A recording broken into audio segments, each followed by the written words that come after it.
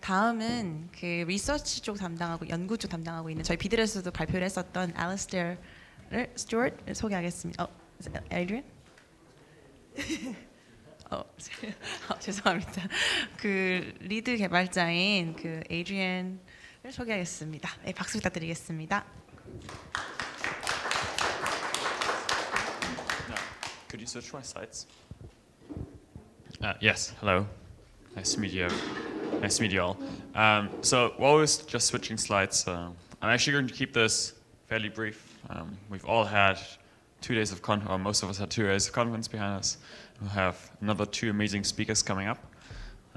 I will very briefly sort of give you an intuition for what parachains are, why they may be useful to you, and so sort of what is the difference to traditional smart contracts. So this is by no means sort of a talk to chill parachains as the godsend gift, and then like everyone that ever wants to build any sort of dApps should always use parachains. This is more, there are certain classes of use cases that lend themselves better to parachains than to smart contracts. And I think over sort of the last 2-3 years, we've seen that smart contracts really solve some problems, but they by no means solve all problems, right?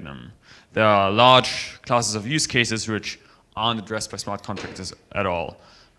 So like anything complex, effectively. Wait, give me 1 sec. Just plug it back. Yeah.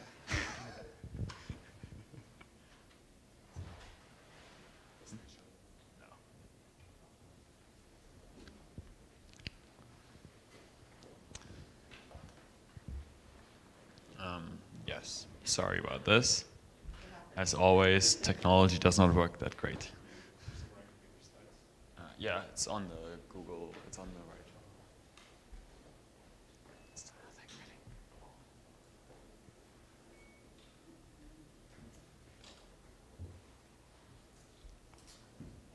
This happens, it's okay. We'll be back in like 2 minutes.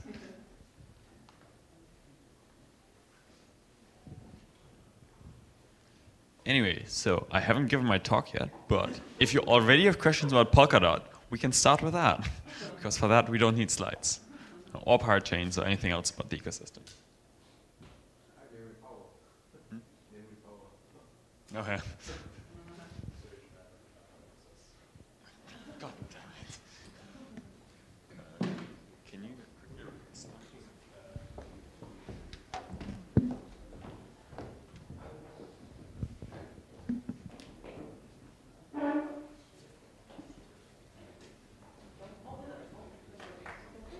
got it? Yes. Sweet. All right. Thank you very much, guys. And we're back. This isn't the first slide, though. Okay, so today I'll talk about smart contracts, parachains, and independent blockchains, sort of the 3 major deployment options you have if you want to build decentralized applications. So you want to build a dApp, right? Like over the last couple of years, everyone has sort of started asking themselves, oh, this new space looks cool, let's look into building dApps. And so traditionally what people did was they built actually traditionally they did the last thing, independent blockchains, which I'll talk about last, but so in the last 2 years people, well, let's build a DEX, so let's write a bunch of facility code and sort of try and deploy this to the global network and hope that it doesn't break. This sort of worked very well in the beginning, right? So smart contracts offer you a lot of cool features. They allow you to deploy applications that run forever, that have the ability to interoperate with other applications, right? I, as a smart contract, can call into another smart contract, so you can build these very composable applications. And by now, they're extremely easy to deploy, actually, right? So over the last 2 years, we've built a lot of tooling that makes smart contracts extremely easy to deploy, and like the basic example for this is Truffle. Then, now the sort of new thesis is that parachains solve a lot of the problems that smart contracts already have without sort of giving up on all the benefits. So what parachains are? Parachains are effectively sort of, you can almost think about them like a smart, not like a smart contract, but like a class in Java that implements a specific interface, right? So a parachain is a blob of WebAssembly binary that implements a specific function interface that the Polkadot runtime environment in this case calls into. So there's, for example, a function execute block. And so a parachain really is any piece of code that implements this execute block function and that the Polkadot runtime environment can call into. The nice thing about parachains is that they give you much more flexibility. So in Solidity, people have always talked about, oh, we'd like to implement ZK snarks, but, well, we don't have the right cryptographic primitives, right? Let's try a protocol upgrade. In parachains, you don't have this problem. And parachains are written in Go, Rust, or C++, or any language that compiles down to WebAssembly. And instead of you having to rely on the sort of primitives given to you by the virtual machine, you can almost build all primitives yourself because WebAssembly is much faster to execute. So in case you want some new cryptography, you want to test some cutting edge cryptography, parachains sort of allow you this. So you're not bound to the EVM. You have a much larger tool set available to you as a developer in order to build your decentralized application. Which sort of leads to the next point that you can do much fancier things all of a sudden. Right, that's sort of the prime on parachains. Now we'll go a little bit more into depth on this. And then sort of the last other choice if you want to build a dApp is independent blockchains. And this is sort of how, until Ethereum, most people deployed blockchains. They were like, cool, we want to have a cool new idea. Let's fork Bitcoin, and let's sort of hack around in the C++ code base and redeploy that code base in order to have our functionality, right? So this is how Zcash got started. This is not how Monero got started, but so like Zcash I think is sort of the best example of someone that forked Bitcoin in order to add new cryptography to it, in order to add new functionality to their user base. The problem with that approach is that this is extremely difficult, right? You have to sort of hack around an existing legacy code base that really wasn't built for the purposes of extensibility and to allow you to add new functionality. And so I'm not going to talk about this today in depth, but what Parachains is developing is also a toolset called Substrate, which sort of helps you with both developing parachains, but also helps you with deploying independent blockchains. So a blockchain developed with, you can think of Substrate as a set of really useful tools that you can use to deploy your own chains. And those chains can either be parachains or independent blockchains. Yes, so since this is quite important that sort of for parachains and because parachains are sort of a new paradigm, I quickly want to talk you through how the Polkadot architecture actually works. We all know that this diagram isn't like the most clear thing, so I'll try to sort of like gloss over a lot of the details and make it a little bit clearer by explaining what's actually happening. We're looking into greatly simplifying this as well. So, what is Polkadot? Well, Polkadot, and by the way, this is important because parachains live within a Polkadot context. So we have a relay chain, and this is sort of a very simple proof-of-stake blockchain that has two main functions, or actually, I guess three main functions. It has governance, it has a proof-of-stake mechanism, and it has the ability to deploy parachains to it. So, and sort of these are the guys here in the middle, and they're sort of just chugging along, allowing other people to deploy parachains to them. So now let's say I've developed some, actually let's say I'm now going to port Zcash as a parachain, right? Because this is something that's potentially actually very interesting. So I've used Substrate to write my Zcash-like parachain, and I'm ready to deploy it. Well, the process of deploying a parachain is sort of, I talk to these guys, so I talk to the relay chain validators, and I sort of pass a governance proposal to add a new parachain. And the reason why, actually, so this is another important difference between parachains and smart contracts. Smart contracts are sort of deployed in a very permissionless way. Anyone can just like write a silly smart contract and deploy it.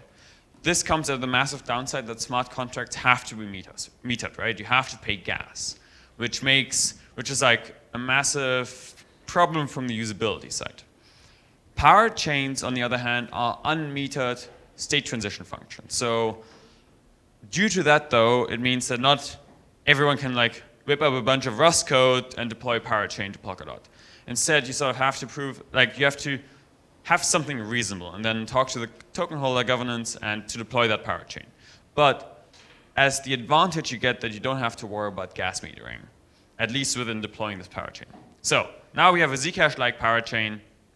So we have a blob of WASM, of compiled WASM code, and we deploy this to the relay chain validators. These relay chain validators, from, let's say we have 100 here, and we take a subset of those and assign them to validate this parachain. And this is the Zcash parachain. And so every once in a while, this set also changes. I won't go into specifics here. But then on the parachain side, you have a couple of very important functions. And so also gloss over fishermen. Fishermen are sort of combined with collators. So now you have a parachain. But this parachain, the relay chain validators aren't running the entire parachain. So these relay chain validators aren't running hundreds of different blockchains. They're sort of only verifying state execution and then finalizing those parachain blocks. So instead, we have collators. And you can think of collators of like traditional full nodes in Ethereum. So if I'm a user of this parachain and I want to submit a transaction, I submit it to a collator. I don't submit it directly to the relay chain validators. And so these collators then gather a bunch of transactions, they talk to each other, they relay transaction between each other. And then one of them then they assemble a block and they sort of provide a proof of validity of that block to the relay chain validators that then verify this proof and include it in the relay chain. So these collators are really sort of full nodes. The collators also have another important function where if one of the other collators starts lying about the state transitions that are happening, they can at the same time sort of flag this up to the relay chain validators to get someone slashed. This is this is just normal slashing behavior. Right, this is sort of how parachains work, very briefly. You also see like these other parachains hanging on the side. You can also build, there can be many parachains, but you can also build parachains that sort of allow you to talk to, let's say, Ethereum. So you can imagine it as sort of like a wrapper around an Ethereum blockchain or around the proof of work blockchain, a non-deterministic finality blockchain that allows you to do message passing between these chains. Because this is the other important point, right? Remember how I mentioned in the beginning that the cool feature of smart contracts was that I could call into some other smart contract to gain some functionality from them. Well, you have the same thing in parachains, so that one parachain can sort of call another parachain. And it's effectively asynchronous smart contract calls. It allows you to do things like transferring tokens between parachains, but it also allows you to invoke functionality on other parachains. But for that, we need finality for some more technical reasons. And so these parachains, they get finality provided by the relay chain. But if we want to talk to a non-finality-based chain, we write a wrapper around this non-finality-based chain, and now we can do fancy message passing between those. Yes, so this is a very brief, high-level overview of how Polkadot works. We will be simplifying this going forward. So just to sort of recap on the smart contract side, so this is usually written in Solidity, Viper, Michelson. It's like there are all these new VMs coming up. The execution is metered, which has its good sides and bad sides. So good sides are, so if you have it fully permissionless, but the bad sides are that users suddenly have to deal with gas, and you have to deal with gas cost. They allow you to do synchronous calls between different smart contracts and are permissionless to deploy. One of the bad sides actually is they are guaranteed to live and run forever, which means that you sort of get this infinite state bloat of things that we aren't actually using anymore. And actually one of the important things is probably one of the best features of smart contracts, which is also shared by Parachains actually, is that they derive the security from the backing consensus system, right? if I'm deploying a smart contract, I don't have to worry about who will secure the smart contract. I sort of send this off into the ether, into the world, and the Ethereum miners will secure the smart contract. And it's an extremely powerful feature, right? You could imagine that Facebook tomorrow could deploy their own currency. And it could be a fully permissionless system, right? They could just write a bunch of facilities code that they don't have any more upgradability control over, deploy to Ethereum, and at that time, like, we have a provable guarantee that these people can't change, do an arbitrary inflation of the token balances. So it sort of allows anyone to deploy a permissionless system, which is powerful because they don't have to worry about bootstrapping their own security. Then we have Parachains. So yeah, as I said, Parachains are sort of written in Rust, C++, or Go. I'm assuming that as time goes on, more and more languages will have WebAssembly as compile targets. I bet at some point JavaScript will be compilable to WebAssembly as well. Whether we want that or not is a different question. We have asynchronous calls between these parachains, and we have an execution that is unmetered, so we have no notion of gas, which is really quite nice. And so this point about it allows you to do complex state transition functions is really the fact that you can, since execution of WASM is near native speed, even in the VM, we can have extremely complex state transition functions, which allows you to test out new cryptography. Yeah, so deployment to Polkadot is actually permissioned by governance, and this is the best part about Parachains. Parachains derive their underlying security model from Polkadot. So again, if I don't want to deploy a Parachain, I don't have to worry about finding a new validator set that will secure my state transition function. I rather say, here's this cool application I built, do you guys want to run it? And if they say yes, then they will run it and secure it for you. Which sort of is very nice from a developer's perspective, because instead of you having to worry about both the development and the security of your network, I can rather focus on 99% of my time on the security of on the development of my application. And then the security is sort of offloaded to someone that's doing this all the time.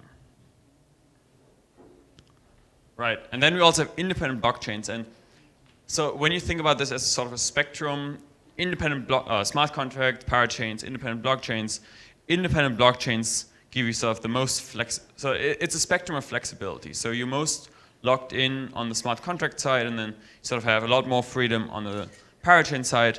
But if you want ultimate freedom, then you have to go for sort of the independent blockchain side.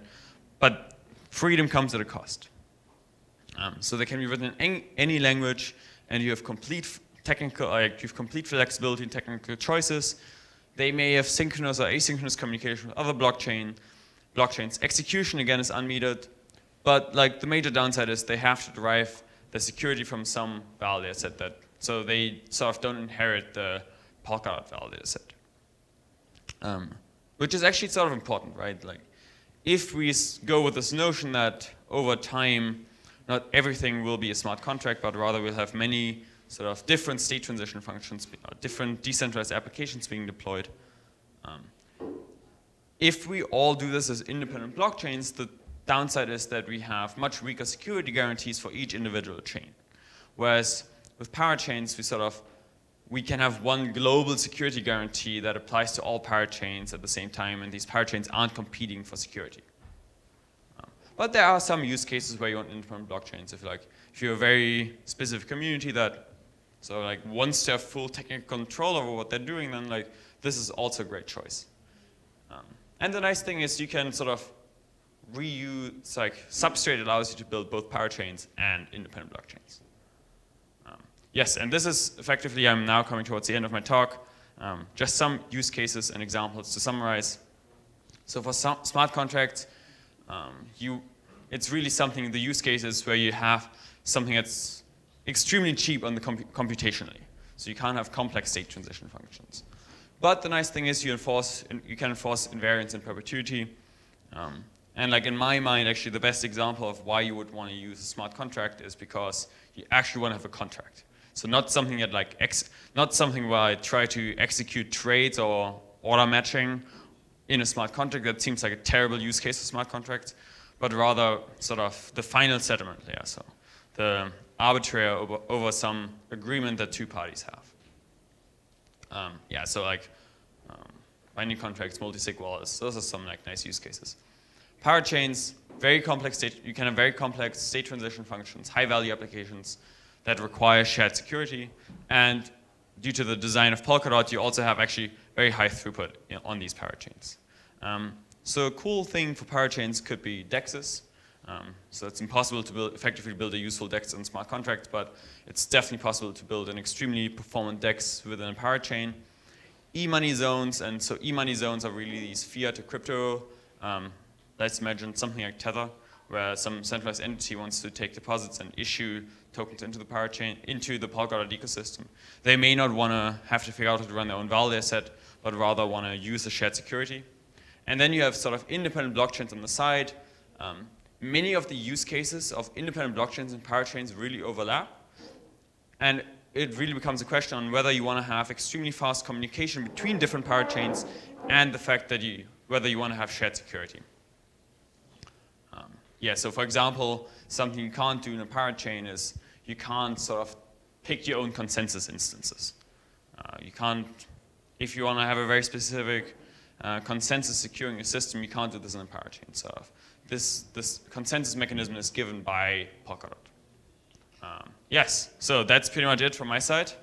Short and sweet. Do you have any questions about any of what I just said?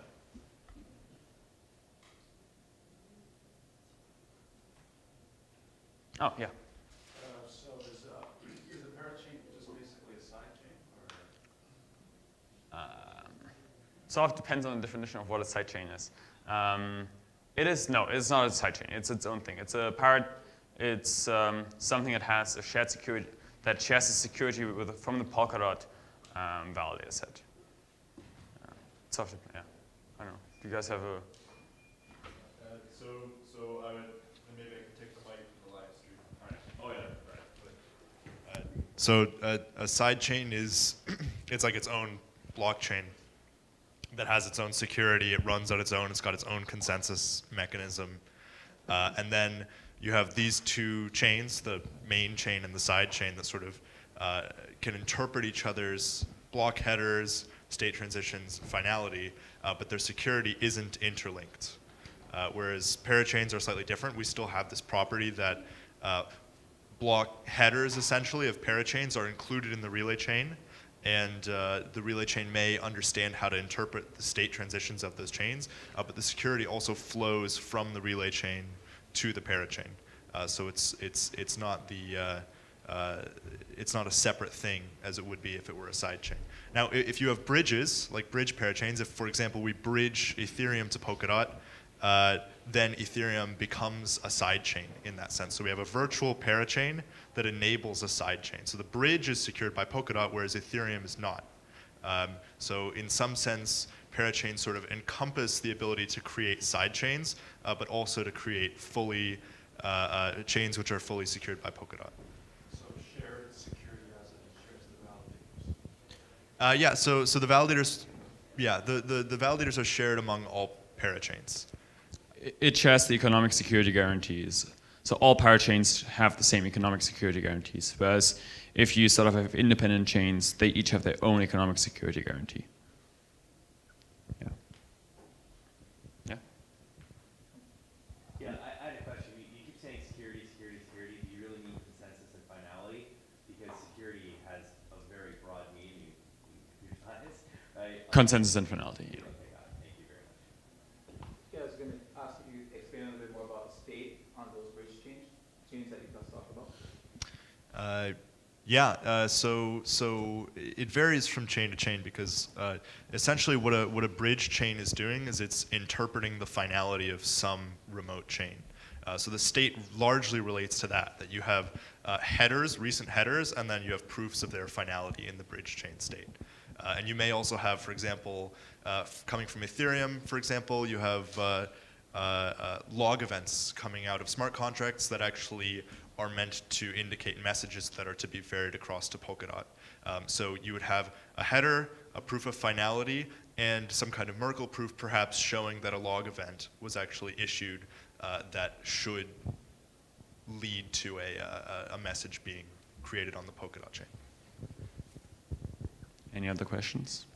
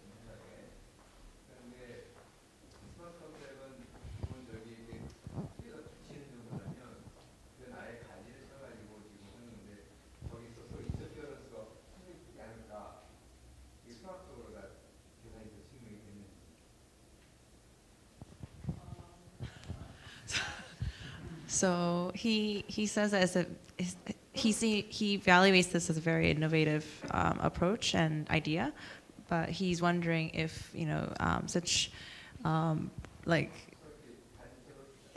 branches.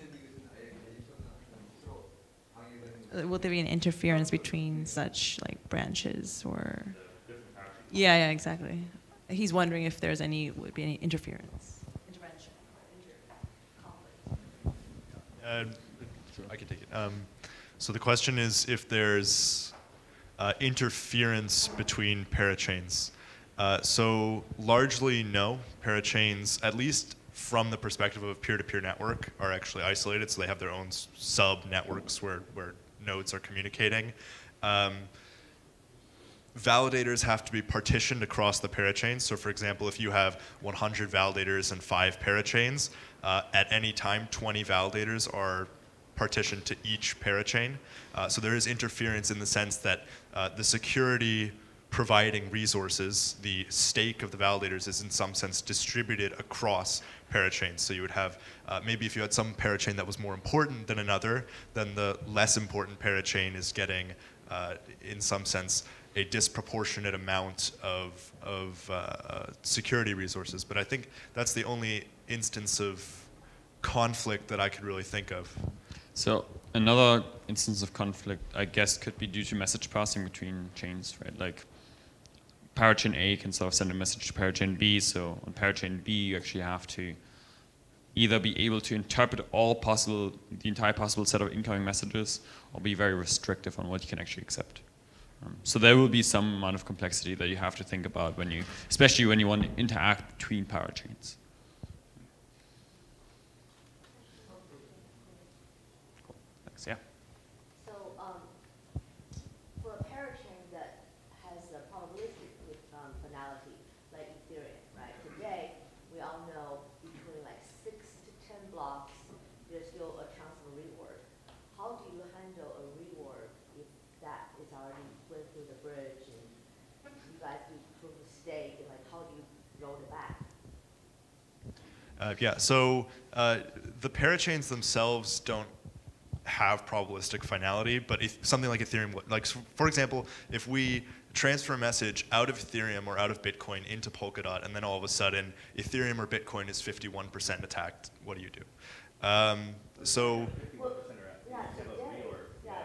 Oh yeah, so sure, let's I guess reorgs are possible within some bound, although assuming that the chain isn't being 51% attacked and some synchronicity assumption on the network, they're really, really unlikely past a certain point. So the bridge would always basically be waiting that amount of time that under normal conditions, that chain wouldn't be likely to be attacked. However, if the chain were to be attacked and you did have a large reorg, there still has to be some kind of mitigation mechanism. Within 6 blocks, it happens all the time. So, yeah, within 6 blocks. So what if you wait 50 blocks? What if you wait 120? That's what exchanges are waiting. It's not real time then. Well, it's not instant, no. And this is something that you could deal with, for example, by having absolute finality, like a deterministic consensus protocol, something like Casper FFG, for example, in Ethereum. But even so, like this is generally a problem of bridged chains, is that you have to account for the fact that they may reorg if they're on probabilistic consensus, or the fact that they may be attacked, which is why you probably wouldn't bridge chains that don't themselves have very high degrees of security attached to their consensus protocols. So also, like the notion is that, so this isn't fully spec'd out, right? Like this sort of depends on the implementation side of the bridge chains. But the way you can think of is that validators have to sort of set a localized threshold on when they consider a block to be irrevertible on the proof of work chain, right? So like if I'm running a validator, I may say I believe that Ethereum will never reorg after 60 blocks. If you're running a validator, you may say after 600 blocks. And only if more than 2/3 of the stake in the system actually agree on that this block will never get reorged, then it becomes finalist, and then we can do message passing. And in most designs that sort of I thought about is that if a reorg actually ever happens, you have a large slashing event, so that validators have an incentive to actually be fairly certain that those will never get reorged. But yeah, so this becomes a problem if, for example, we have a reorg after 1,000 blocks in Ethereum, all of a sudden we have to, it's probably impossible to rollbacks, but yeah. It's like an open design space there. There is a way to design a bridge where basically finality relates to usually a specific fork choice rule, but if you would just have a bridge relay all chain heads and that the dApps would try to interpret finality on their own and message passing, you would basically say, okay, here are all the chain heads of Ethereum, even if there's a 1,000 block reorg, disregarding finality entirely, then you have to do it entirely on the application side. But you're always going to run that risk that if you take some means of finality as truth, that it could be reverted. Thank you. Sorry, can you talk a little bit about the performance of some of the dApps on top of this? If they're using a bridge, for example, have you had anything tested? Yeah, specifically with bridges, is your question about bridges specifically? Say for example, I want to build something maybe DEX related on and using Polkadot, the bridge on a certain network. Have you guys have any cases where you can measure it, see how performant it is? So I would venture to say that if you, for example, if you build, one of the goals of Parachains is specialization. So that means that you can do specific kinds of computation very quickly. So Parachains are likely to be specialized. Whereas it's very likely that any chain that's being bridged to Polkadot is general purpose. So the throughput is probably limited by that external chain as well as latency to finality of the external chain. Concrete numbers, I couldn't really say. We have done tests of, like for example, on Ethereum proof of authority networks with parity, we saw in the thousands of transactions per second. We have bridges between such networks. I think it's very likely that if you have specialized substrate chains that they could go at least a constant factor higher. Yeah, so also an important, for example, for the specific DEX example is that, so the latency between sort of like, let's say Ethereum and your DEX deployed on Polkadot will be high, right? Because we have to wait for the finality guarantees around Ethereum to kick in. But those transactions don't have to happen frequently. So I, as a user, let's say I have like 5 ETH, I move my 5 ETH, then I wait like, say 5 minutes, 30 minutes, doesn't matter. And at that point, we don't have to wait for every transaction 30 minutes. Rather, we can have like latencies in the order of seconds, right? So like if I'm a user, I now have an account on the DEX parachain, and I want to trade, and I can trade in maybe like 1 or 2 second intervals. And then when I want to go back to Ethereum, this is actually extremely fast at the same time. So going back to Ethereum may only take another couple of seconds. So we expect is that most users will sort of do this transition from the non-finality systems to Polkadot once, and then mostly will stay within the Polkadot ecosystem and not leave, unless there are like specific reasons why you would want to exit back into the original non-finality chains. Yeah. Any last question? Yeah, why don't we move on to Alistair to talk a bit about consensus and finality? It seems to be a recurring theme in the questions. There you go.